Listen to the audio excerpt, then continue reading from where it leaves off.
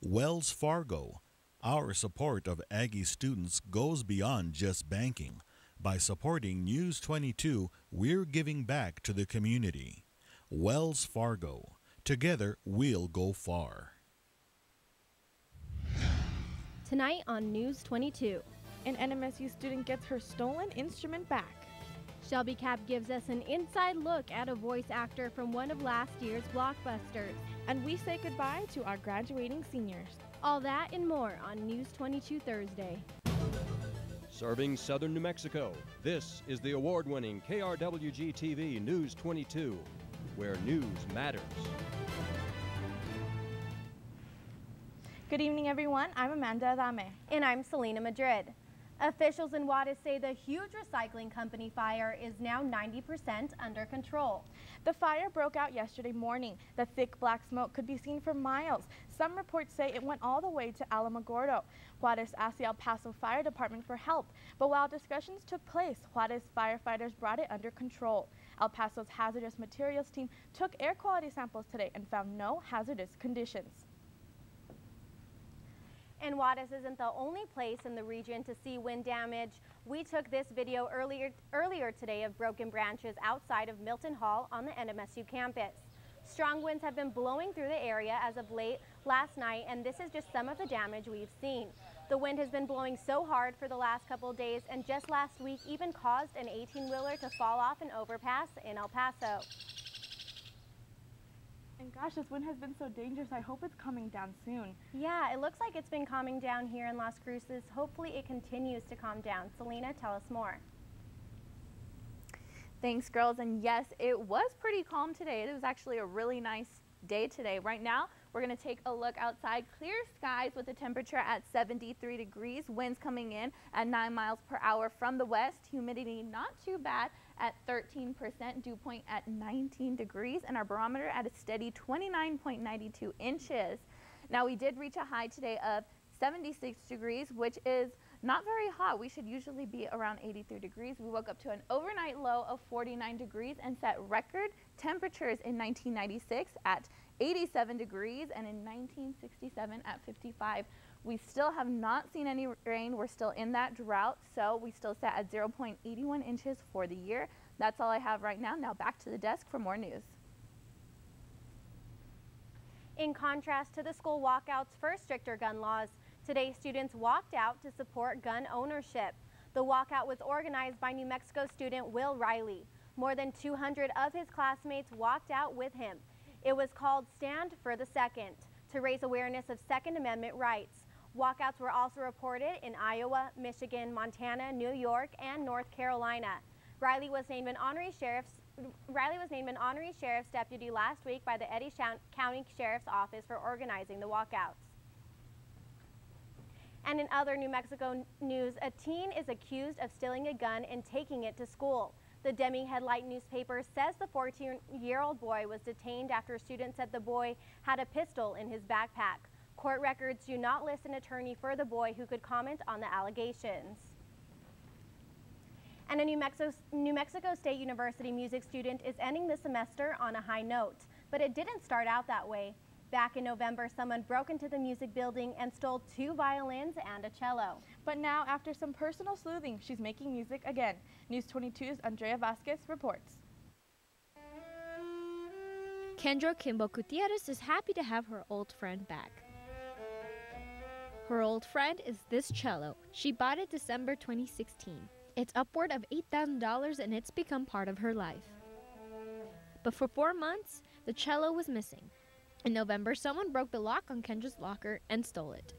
I was really scared, honestly. Like, when I found out that it was open, I was kind of just like standing, gasping.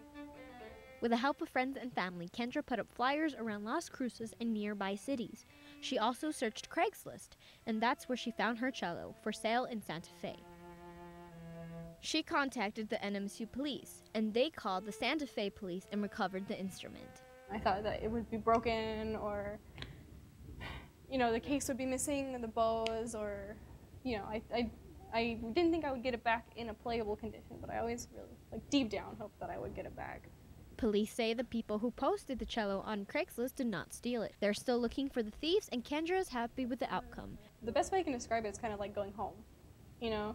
Like you're on a vacation for a really long time and you're sleeping in a different bed and you're using somebody else's shower, you know, and you're not in your own car, and then you finally get home. When I got my instrument back, you know, playing it, I felt like I was home again, really.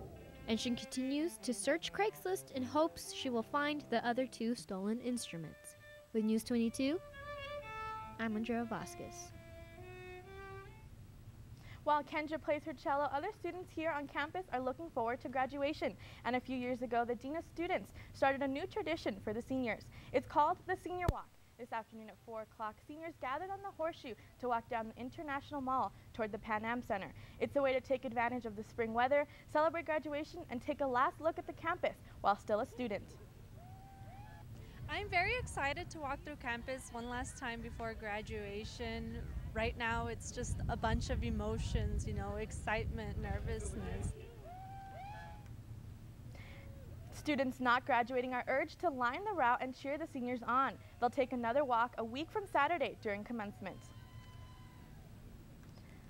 And while seniors are walking into the future, lots of freshmen are working fast to finish the semester. But in addition to finals, tests, and projects, Andrea Vasquez tells us there's also the stress of moving out on time. Mariana de la Rosa is one of the many freshmen who was told it was mandatory to live on campus. Now, she needs to move out of Rhodes Garrett Hamill Hall within 2 weeks. So this is my room. It's a mess. Well, I think packing is going to take some time away from my studying because I could definitely use that time that I spend packing on my accounting final. During finals week, I have 3 exams, and apparently we have to move out within 24 hours of our last final. If Mariana does not move out on time, she will be fined a hefty sum. I'm stressed. With a checklist in mind, students need to move out a certain time before the RA comes to check the room.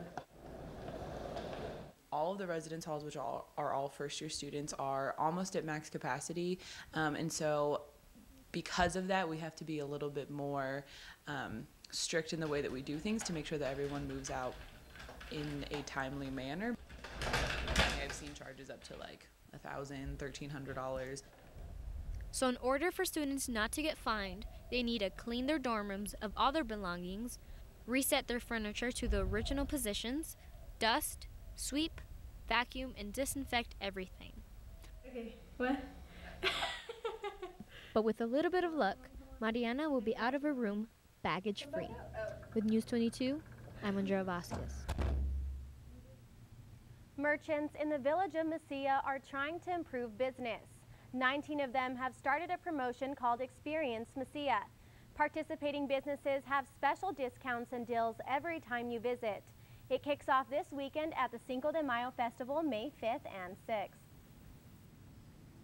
The star of this year's animated film of the year, Coco, visited the borderland this week. And News 22's Shelby Cap made the trip to Juarez to catch up with him.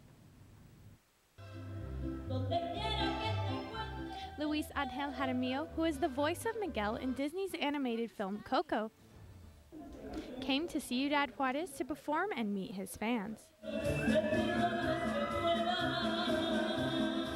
movie Coco is based on the Mexican culture. It came during a time when tensions between the United States and Mexico are high, with talks of building a wall and stricter immigration. But Coco gave the world an inside look to the strong families, true values, and cultures of Mexico. No music! No music! But those tensions did not show in the box office. Coco was one of the most popular movies of the winter, and it won Animated Movie of the Year at this year's Oscars. Luis says how he feels now that the world is listening to his music. He says his music from Mexico brings Mexican tradition to many countries like Spain, America, and Colombia, and to all the countries that like Mexican traditional music. He says this movie has inspired others to follow in the main character's footsteps.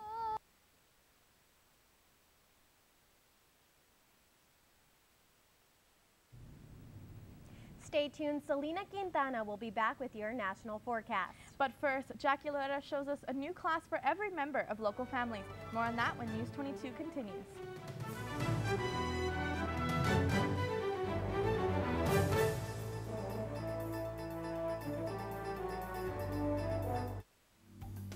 At a recent KRWG coffee visit, we talked with KRWG fans about why they value public media.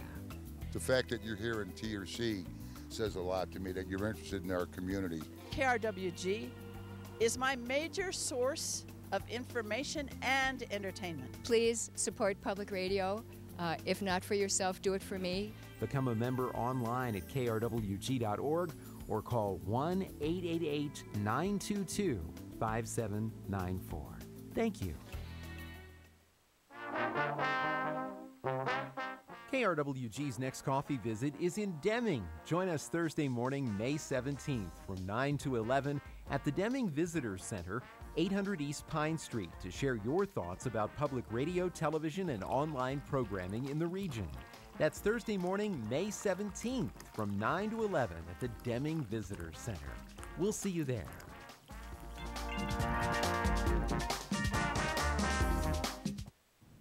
Welcome back. You're watching News 22 Thursday, where news matters. Air pollution isn't just ugly, it is also killing you.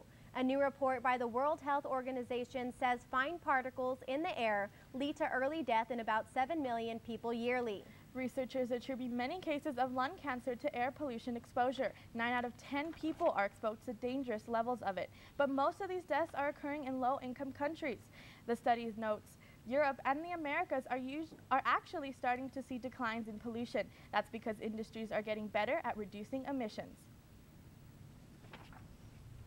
As air pollution is causing health problems across the globe, whooping cough is causing trouble here in New Mexico. The Department of Health reports several cases of whooping cough in McKinley County. They urge residents to get vaccinated. Whooping cough is a highly contagious respiratory illness that spreads by coughing and sneezing in close contact with others.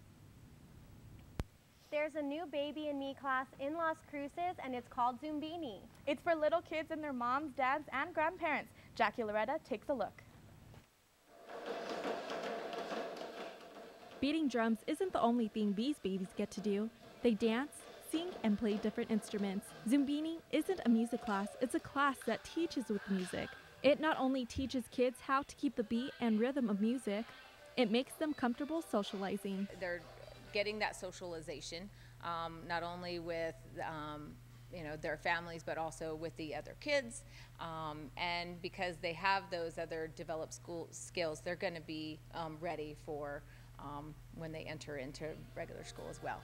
Stephanie Sutter has been coming for 5 weeks now and says it helps her daughter a lot. In the car when she starts to get a little bit fussy around nap time and just kind of being done, turn the music on and she just relaxes or gets excited, and it's a good distraction for her. Richard says she likes having mixed ages in the class because they learn from each other and the kids have nothing but fun. They get excited. One mom just told me yesterday that she pulled in the parking lot and her little 2-year-old just started yelling, "Fun, fun, fun," because she knew this was the place where she's going to have fun with her mom for an hour. We love it. Mackenzie always opens up and smiles and is laughing and giggling. And coming here each week, you see like something different. Taking these classes builds an emotional connection between moms and their babies, and Richard says that's important for a strong bond. Which is wonderful and needed for both the parent and the child. Zumbini will soon be available in preschools later this year. Jackie Loetta, News 22.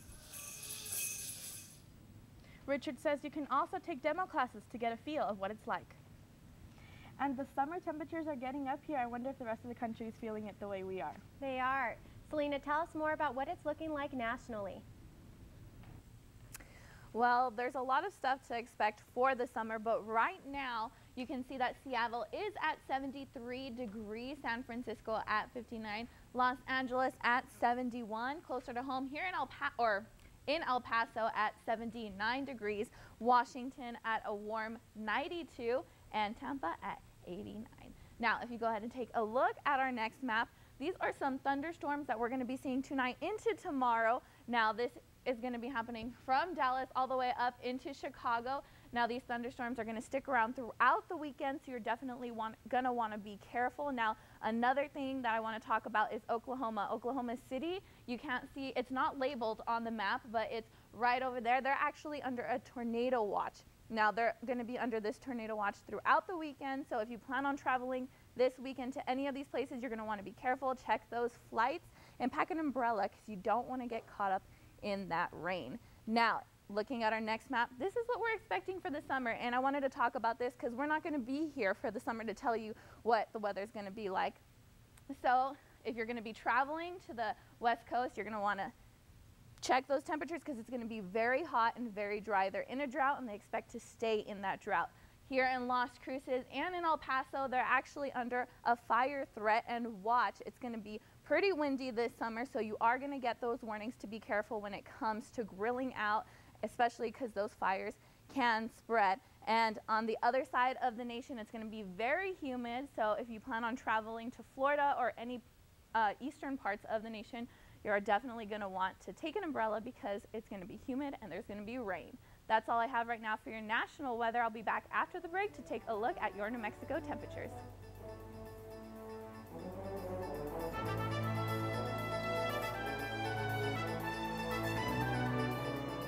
It's a story of invention by reinvention. See how one man is changing the future of caregiving. Plus, fairy tales have to have a happy ending. See how an actress found hers by surviving and thriving. More hope, inspiration, and possibility on the next Growing Bolder. Next time on Antiques Roadshow. Our home got hit by a tornado and everything in that attic disappeared. You had rescued these cards about a month prior. Can you believe that happened? How well did these baseball cards survive? Find out more next time on Antiques Roadshow from Green Bay. Monday at 7 p.m. on KRWG-TV. When tyranny becomes law, then rebellion becomes necessity. Don't be afraid to shoot the FBI. Please go home. The land here needs to be returned to the people of this county. It almost demands blood sacrifice. No man's land. Monday at 9 p.m. on KRWG-TV. Welcome back, everyone. We're going to take a look at temperatures around New Mexico. Right now, Farmington is at 59 degrees, Albuquerque at 65, Clovis at 70, down in Roswell at 77, here in Las Cruces at 73, and Deming at 72. Now tomorrow, the temperatures are going to be a bit lower than today. In some places like Farmington at 69, Albuquerque 72, Clovis will be hitting a high of 73 degrees, Roswell at 79. Here in Las Cruces at 82, so it's going to be a bit warmer tomorrow than it was today, Deming at 80. Now taking a look at cities closer to home, we have some clear skies in Alamogordo tonight into tomorrow with a low tonight of 46 degrees and a high tomorrow of 78. Truth or consequences, those clear skies are sticking around there as well tonight into tomorrow with a low of 49 degrees and a high of 79 degrees for tomorrow. Silver City has some cloudy skies tonight, but they should be gone by tomorrow. A low tonight of 41 degrees and high of 74 tomorrow. And in Las Cruces, we have some clear skies right now, no winds. They're looking pretty nice with a low tonight of 49 degrees and a high of 82 tomorrow. That's all I have for your weather. I'll be seeing you guys later at the desk. Now back to the desk for more news, actually. Thanks, Selena. Today is World Press Freedom Day. It was started in 2002 by the group Reporters Without Borders. The group looks at things like pluralism, media independence, media environment and self-censorship, legislative framework, transparency, and the quality of infrastructure that supports the production of news and information. Norway and other Scandinavian countries are first. The United States ranks 45th. The low ranking for the U.S. is attributed largely to the president's continuing attacks on journalism. Most of us have been bitten by a flea or mosquito, but that could be more dangerous than people may realize. So much so, the Centers for Disease Control and Prevention are warning the public. Here's Zach Covert with today's Health Minute. With the summer months quickly approaching and more people spending time outdoors, it's very important to be aware of insects. The Centers for Disease Control and Prevention are warning about diseases transmitted through ticks, fleas, and mosquito bites. According to new information, infections have tripled since 2004 and are spreading quickly in the U.S. 9 new germs have been discovered since 2004, the Zika virus being one, which is transmitted through infected mosquitoes. Make sure you and your family are protected. Wear long-sleeve shirts and pants, especially when mowing the lawn or out hiking in the woods. The CDC suggests using an Environmental Protection Agency registered insect repellent to treat items such as boots, pants, socks, and tents. Protect those pets too by keeping them clear of ticks and fleas. And for one last time, I'm Zach Covert with today's Health Minute. And as the school year is coming to an end, New Mexico State Baseball is playing their last series this weekend. We wish them good luck, and Nolan Fox is here to tell us more with sports.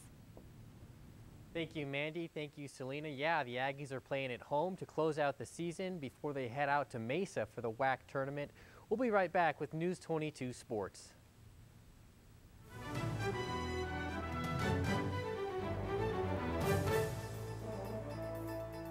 The weapon that we will use is the cool one. The State Department sees jazz as the best way to intervene in the Cold War. When we got off the plane, they had 9 trumpets playing so beautiful, so I pulled mine out and played with them. Jazz is more than just music. It is profoundly political. Friday at 9 p.m. on KRWG-TV. I don't care what people think of me. How do you create a guaranteed showstopper? Just invite Stephanie J. Block to the party. The celebrated actress charts her evolution in song. Stephanie J. Block in concert on Live from Lincoln Center. Friday at 8 p.m. on KRWG-TV. This is KRWG-TV News 22 Sports. Welcome back, and hold on to your socks because I'm Nolan Fox with News 22 Sports. The New Mexico State baseball team is hosting their last series of the season. This weekend's series will be against Utah Valley.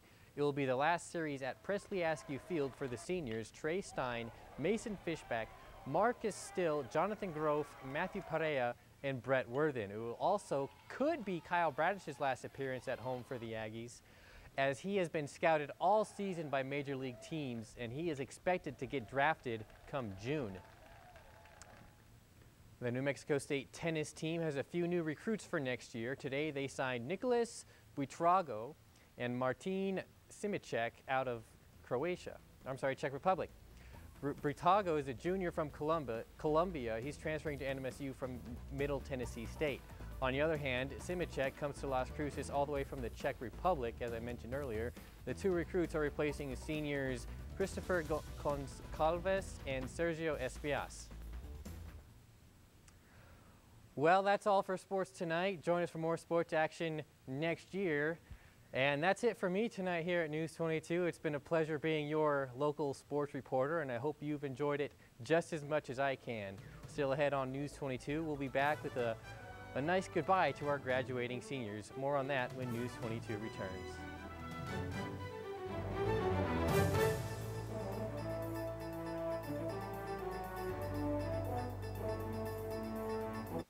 From amazing bronzes in Nigeria to a master's vision in the Netherlands, discover how art is transformed when cultures collide, cross-pollinate, and share ideas. Encounters on Civilizations. Tuesday at 7 p.m. on KRWG-TV. Aung San Suu Kyi was once seen as Myanmar's hope. Now she's accused of standing by as the army attacked the Rohingya minority. They are being massacred. She is walling herself off from reality. Frontline investigates Myanmar's killing fields. Tuesday at 9 p.m. on KRWG-TV. Welcome back, and go ahead and take a look at what us seniors have done here at NMSU. To my freshman year. I got here in the fall of 2016. It's been about 3.5 years now. News 22 is what made me want to come here to NMSU. When I started off, just coming into the newsroom trying to get any experience I could. And I ended up liking the production side of stuff, so I applied and I was able to get the job. News 22 means a lot to me. It means like the world to my future career. I met my friends here. They became my family. I'm always excited to come into the newsroom because I never really know what we're going to be doing that day. And the fact that I'm working with my best friends makes the job so much more fun. I feel so incredibly thankful to have this group of people. We're a family here at News 22 and we help each other and we lean on each other. And everyone's awesome. Everyone likes to have fun and has a good positive personality and is excited to learn. It's just pretty cool the support that you get from everybody. Nick and Ugo, let me tell you about them. They're really special, and I know they're special to a lot of people here in the department. Nick has really helped me grow as a writer and a broadcaster in general. He definitely knows what he's talking about. He has so much experience. He was at Channel 9 in El Paso for 100 years. I'm gonna miss everyone. I'm gonna miss the people. I'm gonna miss being on this set. The people, definitely. You know, I've made so many friends here. I have no regrets. This was one of the best experiences of my life. I love News 22 and everybody I met here. It's more than just school, and it's more than just trying to get your career started. Everybody I met here became a family since I've been here. And these are the best people I've ever met in my whole life. And I love being here. I'm gonna miss, you know, working with a group of people that you're able to build such a connection with because you all start in the same place. I just love NMSU. I love this program. Everyone I've met touched my heart in a way I never thought people could. Allowing me to just kind of be myself and singing SpongeBob songs and stuff like that. It's not only given me a family, but it's given me the experience that I need to be able to grow as a person. I'll definitely miss this place. It's just the little family that the journalism department has is pretty cool. It's a wonderful place and a wonderful environment, and I hope that News 22 continues to thrive. And I will never forget my time here or the journalism department, so thank you. And we're clear. Thank you so much for joining us on our journey here at News 22. It's really been a great experience. Now don't forget about the rest of the News 22 next semester. We won't forget about you guys. Good luck at everything you do. Thank you everybody for joining us. We learned so much. Have a good night. Good night. Yeah. This news brief in Español is brought to you by Noticias 22, Spanish language news for southern New Mexico and West Texas. Noticias 22. Hola, bienvenidos a este breve informativo de Noticias 22. Los saluda Francisco Soto. Según informes de Rudy Giuliani, quien es el nuevo abogado del presidente, se espera que Corea del Norte libere a 3 americanos que se encontraban encarcelados. Kim Dong-chul se encuentra bajo custodia de Corea del Norte tiempo antes de que el presidente Donald Trump fuera electo. Los otros 2 americanos fueron detenidos meses después de que el presidente asumiera el cargo. Los 3 hombres se encuentran detenidos bajo diferentes cargos, incluyendo actos hostiles y adquirir secretos militares. La secretaria de prensa de la Casa Blanca, Sarah Sanders, aún no ha confirmado la liberación de ninguno de los americanos. Un estudiante de NMSU está más alegre, ya que encontró su cello después de haber sido robado en el edificio de música en noviembre. El cello fue uno de los 3 instrumentos robados. La estudiante Kendra Kimball Gutiérrez buscó su cello por 4 meses. Gutiérrez hizo volantes y los colocó alrededor de la ciudad y ciudades cercanas. Ella también buscó el cello en sitios de ventas por internet. Ella dice que encontró el cello en Craigslist de venta en Santa Fe. Ella se puso en contacto con la policía de NMSU, quien pidió asistencia del Departamento de Policía de Santa Fe para recuperar el cello. Las personas que publicaron el instrumento en Craigslist no son responsables del robo. Gracias por su atención. Para Noticias 22, Francisco Soto. Local support for a portion of today's programming is provided by Wells